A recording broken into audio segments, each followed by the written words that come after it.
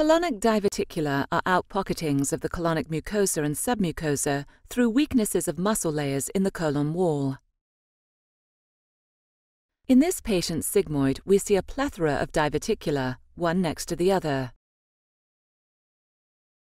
Diverticulosis may affect the entire colon, but it is most common in the sigmoid colon because this is the colonic segment with the highest luminal pressure.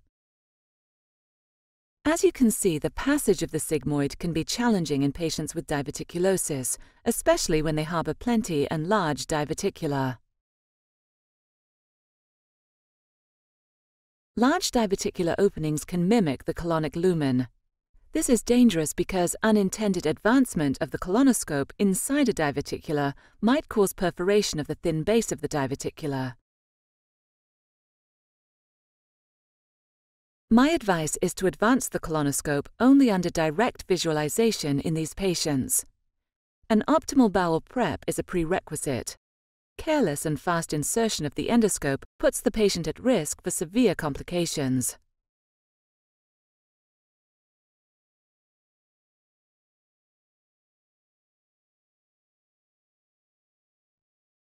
This diverticula is fairly easily confounded with a curved course of the sigmoid.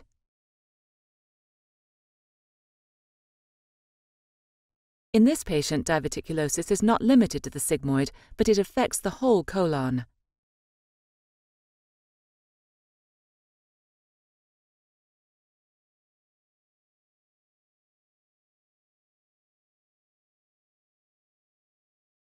As you can see, colonoscopy in patients with diverticulosis is often challenging and complex. Be prepared and plan extra time.